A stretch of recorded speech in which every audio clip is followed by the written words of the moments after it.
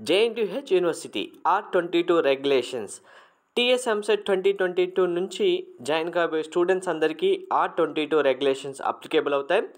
R22 regulations ప్రకారం BTech ఎన్ని సంవత్సరాల్లో కంప్లీట్ చేయాలి, బీటెక్లో మిడ్ ఎగ్జామ్స్ ప్యాటర్న్ ఎలా ఉంటుంది, ఎక్స్టర్నల్ ఎగ్జామ్ ప్యాటర్న్ ఎలా ఉంటుంది, అటెండెన్స్ డిటెన్షన్ ఏంటి, క్రెడిట్ బేస్డ్ డిటెన్షన్ ఏంటి, ఎగ్జామ్ పేపర్ ప్యాటర్న్ ఏంటి అనే కంప్లీట్ డీటెయిల్స్ మీకు R22 రెగ్యులేషన్ ప్రకారం 1 by 1 ఈ వీడియో ద్వారా చెప్తాను. వీడియో స్కిప్ చేయకుండా ఎండ్ వరకు చూడండి. సో మీరు మీ బీటెక్ కంప్లీట్ చేయడానికి R22 రెగ్యులేషన్లో ఉన్న ప్రతి ఒక్క point very important. First one, BTech program structure. So మనకు బీటెక్ 4 years ఉంటుంది, 8 సెమిస్టర్స్ ఉంటాయి. స్టూడెంట్ ఇన్ కేస్ ఏదైనా ఒక ఇయర్ కానీ 2 years కానీ బ్రేక్ అయితే స్టూడెంట్ కంప్లీట్గా మీరు 16 సెమిస్టర్స్లో బీటెక్ కంప్లీట్ చేయాల్సి ఉంటుంది. చేయకపోతే ఆటోమేటిక్గా మీ బీటెక్ డిగ్రీ క్యాన్సిల్ అవుతుంది. అది కూడా మీకు బీటెక్ డిగ్రీ ఇవ్వాలి అంటే 160 క్రెడిట్స్ ఉండాలి. CGPA greater than are equal 5 కంపల్సరీగా ఉండాలి.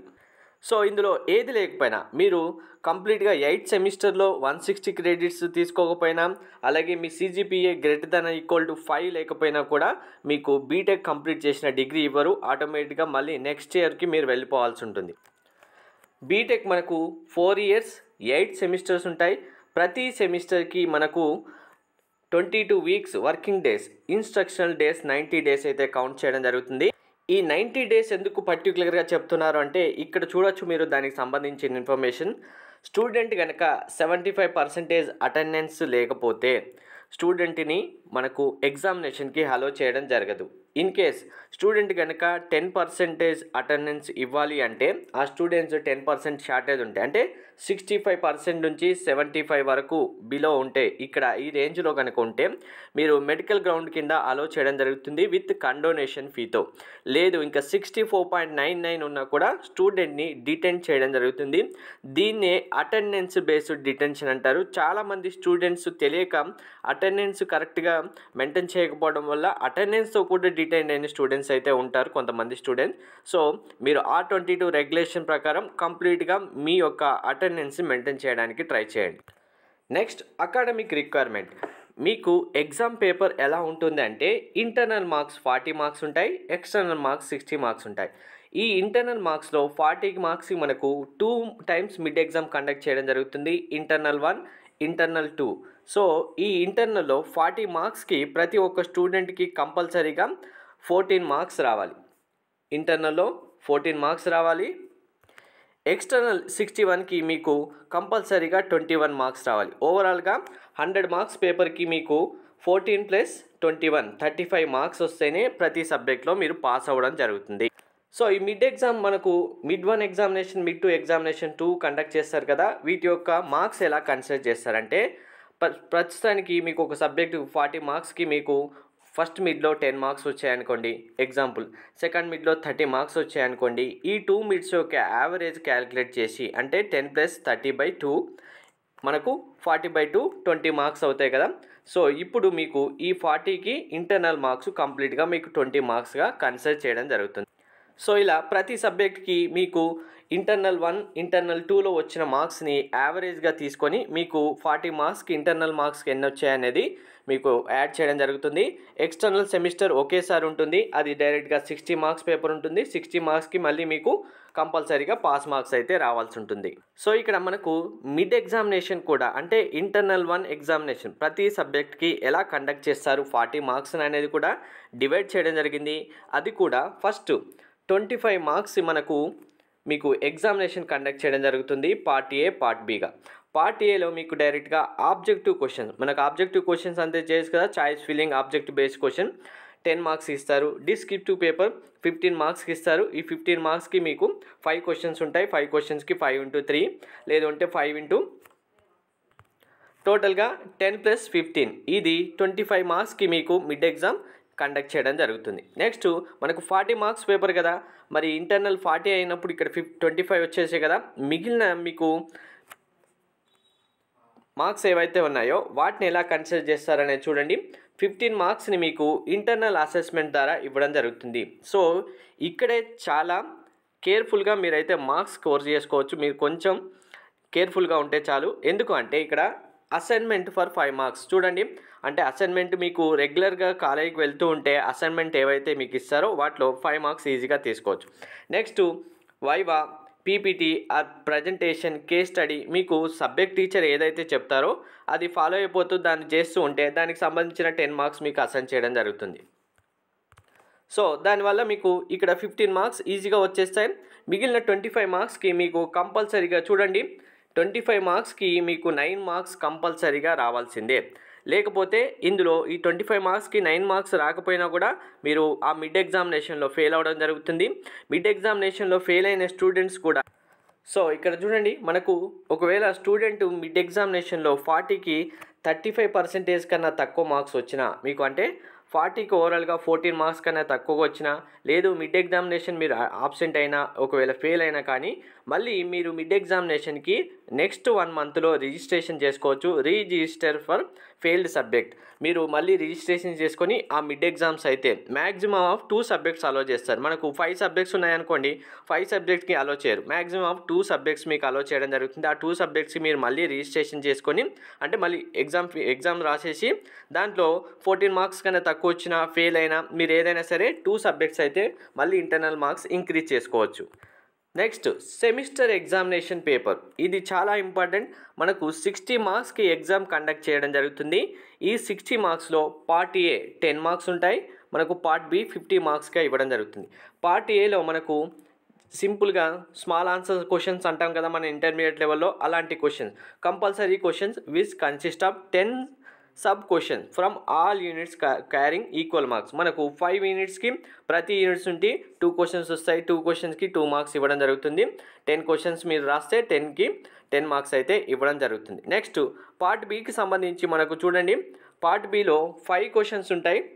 5 క్వశ్చన్స్ సంబంధించి ప్రతి యూనిట్ నుంచి 2 క్వశ్చన్స్ అయితే వస్తాయి. అంటే మనకు ఫస్ట్ క్వశ్చన్లో ఏఆర్బి అని ఇస్తారు, సెకండ్ క్వశ్చన్లో ఏఆర్బి అని ఇస్తారు. అంటే ప్రతి యూనిట్ నుంచి ఏఆర్బి అనేది మనకి ఇవ్వడం జరుగుతుంది. మీరు ఐదర్ ఏ అయినా ఐదర్ బి అయినా చూజ్ చేసేసుకొని రాసేయచ్చు. ఇక్కడ వీటికి కూడా ఈక్వల్ మార్క్స్ అయితే ఇవ్వడం జరుగుతుంది. 5 × 10 మనకు 50 మార్క్స్ అయితే ఈ పేపర్లో రావడం జరుగుతుంది. అంటే ఓవరాల్గా 50 + 10 60 మార్క్స్కి మీకు సెమిస్టర్ ఎండ్ ఎగ్జామినేషన్ పేపర్ ఉంటుంది. నెక్స్ట్ ఇప్పుడు వెరీ ఇంపార్టెంట్ ప్రమోషన్ రూల్స్. ఇప్పటి వరకు మీరు అటెండెన్స్ బేస్డ్ డిటెన్షన్ గురించి చెప్పడం జరిగింది కదా స్టార్టింగ్లో. ఇప్పుడు ప్రమోషన్ రూల్స్ అంటే ఏంటంటే దీన్నే క్రెడిట్ బేస్డ్ డిటెన్షన్ అని కూడా జరుగుతుంది. ఎందుకంటే స్టూడెంట్స్కి ప్రతి సంవత్సరం మీరు ఫస్ట్ ఇయర్ తర్వాత సెకండ్ ఇయర్కి వెళ్ళాలంటే అటెండెన్స్ ఎలా అయితే ప్రతి సెమిస్టర్కి కన్సిడర్ చేస్తారో ప్రతి ఇయర్ తర్వాత మీకు స్టూడెంట్కి మినిమం ఇన్ని క్రెడిట్స్ ఉండాలి, ఉంటేనే నెక్స్ట్ ఇయర్కి పంపిస్తాం, లేదంటే డైరెక్ట్గా డ్రాప్ చేస్తాం, అంటే డిటెన్ చేస్తారు. మీరు ఇప్పుడు ఫస్ట్ ఇయర్లో ఇప్పుడు చెప్తున్న క్రెడిట్స్ కనుక లేవనుకోండి, ఇన్ కేస్ అన్ఎక్స్పెక్టెడ్గా మీకు అన్ని క్రెడిట్స్ రాలే అనుకోండి, మళ్ళీ మీరు నెక్స్ట్ ఇయర్ కూడా సేమ్ మళ్ళీ ఫస్ట్ ఇయర్ చదవాల్సి ఉంటుంది. సెకండ్ ఇయర్కి వెళ్ళారు, మళ్ళీ ఫస్ట్ ఇయర్ చదివి మళ్ళీ ఫస్ట్ ఇయర్ సంబంధించిన ఎగ్జామ్స్ రాయాల్సి ఉంటుంది. సో ఇది చాలా కేర్ఫుల్గా గుర్తుపెట్టుకోండి ప్రతి ఒక్కరు, ఎన్ని క్రెడిట్స్ ఉండాలనేవి కరెక్ట్ అయితే మీరు క్రెడిట్స్ తెచ్చుకోవడానికి ట్రై చేయండి ప్రతి ఒక్క స్టూడెంట్. సో ఇప్పుడు చూడండి, మీరు ఫస్ట్ సెమిస్టర్ నుంచి సెకండ్ సెమిస్టర్కి వెళ్ళడానికి జస్ట్ మీ అటెండెన్స్ 75% 65% కండోనేషన్తో వెళ్ళి ఎగ్జామ్స్ రాస్తే సరిపోతుంది. నెక్స్ట్ ఫస్ట్ సెమిస్టర్ నుంచి మీరు సెకండ్ సెమిస్టర్ నుంచి వెళ్ళాలి అంటే first year second semester to second year first semester, అంటే ఫస్ట్ ఇయర్ కంప్లీట్ అయిపోయిన తర్వాత 2-1 ఉంటుంది కదా మీకు. 2-1కి మీరు ప్రమోషన్ అవ్వాలంటే అంటే సెకండ్ ఇయర్కి మీరు వెళ్ళాలంటే కంపల్సరీగా చూడండి అటెండెన్స్ ఉండాలి, minimum secure at least 20 credits out of 40. అంటే మీకు ఫస్ట్ ఇయర్లో ఫస్ట్ సెమిస్టర్ సెకండ్ సెమిస్టర్ కలుపుకొని ఓవరాల్గా 40 క్రెడిట్స్ ఉంటాయి. అందులో మీరు 20 క్రెడిట్స్ కంపల్సరీగా తెచ్చుకోవాలి. 20 క్రెడిట్స్ కనుక మీరు తెచ్చుకుంటే మిమ్మల్ని సెకండ్ ఇయర్కి మళ్ళీ ప్రమోట్ చేయడం జరుగుతుంది. అంటే మనకి ఇక్కడ ఏమవుతుంది, క్రెడిట్స్ ఎందుకు రావు అంటే సపోజ్ ఒక సబ్జెక్ట్ ఫెయిల్ అయ్యాను అనుకోండి, ఆ సబ్జెక్ట్ సంబంధించిన 4 క్రెడిట్స్ ఉంటే ఆ 4 క్రెడిట్స్ మీరు మిస్ అవుతారు. అలా మీరు సబ్జెక్ట్ ఫెయిల్ అయిన కొద్దీ క్రెడిట్స్ మిస్ అవుతూ ఉంటాయి. మీకు అప్పుడు 40కి 20 రావాల్సినవి తగ్గిపోతూ ఉంటాయి. అప్పుడు అలాంటి టైంలో మిమ్మల్ని డిటెన్ చేస్తే మళ్ళీ మీరు నెక్స్ట్ ఇయర్ అదే చదవాల్సి ఉంటుంది. ఇలానే సేమ్ సెకండ్ ఇయర్ నుంచి మళ్ళీ మీరు థర్డ్ ఇయర్కి వెళ్ళాలంటే ఇక్కడ సెకండ్ ఇయర్ నుంచి మళ్ళీ థర్డ్ ఇయర్కి వెళ్ళాలంటే కూడా ఇక్కడ చూడండి అటెండెన్స్ పర్సంటేజ్ కంపల్సరీ ఉండాలి. తర్వాత సెకండ్ ఇయర్ వచ్చేసరికి మీకు 80కి 48 క్రెడిట్స్ కంపల్సరీ ఉండాలి. మీకు 80 క్రెడిట్స్ ఉంటాయి సెకండ్ ఇయర్ కంప్లీట్ అయ్యేసరికి. అందులో 60% అంటే 48 క్రెడిట్స్ ఉండాలి. తర్వాత నెక్స్ట్ థర్డ్ ఇయర్ నుంచి ఫోర్త్ ఇయర్కి వెళ్ళాలంటే మీకు ఇక్కడ కంప్లీట్గా 120 క్రెడిట్స్ ఉంటాయి కంప్లీట్గా. థర్డ్ ఇయర్ కంప్లీట్ అయిపోయేలోపు మీకు 72 క్రెడిట్స్ కావాలి. 120కి 72 క్రెడిట్స్ కావాలి. నెక్స్ట్ ఇంకా మీకు ఫోర్త్ ఇయర్ కంప్లీట్ అయిపోయిన తర్వాత మీకు స్టార్టింగ్లో చెప్పాను కదా కంపల్సరీగా 160 క్రెడిట్స్ ఉండాలి. అంటే ఇప్పుడు మీకు 60% క్రెడిట్స్ ఉన్నా కూడా అలో చేస్తున్నారు కదా. అంటే ఇప్పుడు మీకు 72 వచ్చాయి, మీరు ఫైనల్ ఇయర్కి పంపించారు. కానీ ఫైనల్ ఇయర్ తర్వాత కూడా మీకు ఆ 72కి ఇంకొక 40 కలుపుకుంటే మీకు ఎన్ని అవుతాయి అంటే ఆ ఫోర్త్ ఇయర్ కంప్లీట్ చేయడానికి కావాల్సిన క్రెడిట్స్ ఉన్నా కానీ ఫోర్త్ ఇయర్ ఒకటే కాదు, first year, second year, third year, fourth year అన్నీ కలిపి కంప్లీట్గా మీకు 160 క్రెడిట్స్ ఉండాలి. Next grading procedure. అంటే మనకు గ్రేడింగ్ ఎలా ఇస్తారు అంటే మీరు ఎగ్జామినేషన్ అటెండ్ అయిన తర్వాత కంప్లీట్గా ఇక్కడ చూడండి గ్రేడింగ్ ఎలా ఇస్తారని ఇచ్చారు. Marks security in subject are course.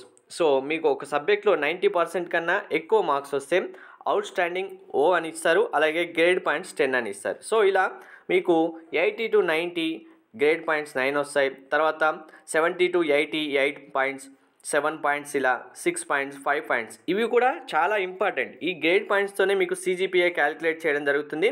So ఇక్కడ ఫెయిల్ అయితే కనుక మీకు F1 వస్తుంది, ఆబ్సెంట్ అయితే AB అని పడుతుంది. ఇలా కంటిన్యూ అవుతుంది. మీరు ఎగ్జామ్ రాసిన టైంలో మీకు రిజల్ట్స్ వచ్చిన టైంలో తెలుస్తుంది.